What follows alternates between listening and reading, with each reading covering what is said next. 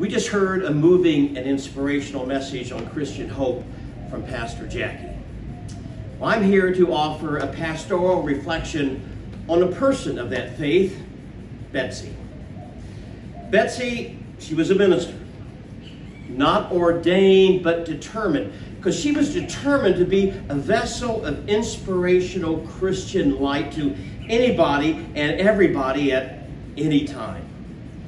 Betsy was one of the first persons I met when moving to Wisconsin. She was a secretary at one of the largest congregational churches in the country. She handled my calendar. She used her shorthand skills to capture dictated messages. She typed correspondences and made manuscripts out of recorded sermons. Betsy was the first face that people would see when coming for a conference with the pastor. And she had the gift to discern high maintenance visitors, to make them feel that things would be better. And she could also discern the hurting. She made the office a place of hope. As a professional in the church, she saw Christ followers at their best and worst. But she never gave up on the prospects of transformation from the gospel.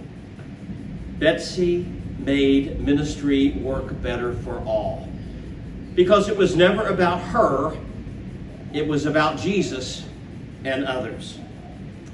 While she was enjoying the comforts of retirement, she took the challenge to help plant a church. She actually fell into that task. She was very adamant to me that she would not be involved in planting a new church at her age, and besides, she was retired. But she did, however, agree to be the recording secretary to help us out at our organizing meeting at the Radisson Mayfair Hotel. I'll never forget that night, when the evening came for persons who wanted to join and do a new thing for God. She and Ted raised their hand and they said, "We're in." Betsy always smiled and voiced optimism and faith. When I was recently at her bedside at the hospital, she knew what was happening. But her face glowed with the peace of Christ. We prayed, we embraced, we cried. But our tears, they were tears of joy. Well, she loved to dance. Now she is dancing in heaven.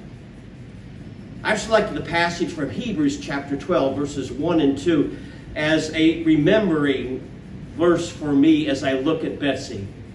It says, "Therefore, since we are surrounded by so great a cloud of witnesses, let us throw off everything that hinders and the sin that so easily entangles, and let us run with perseverance the race marked out for us, fixing our eyes on Jesus, the pioneer and perfecter of our faith." Amen.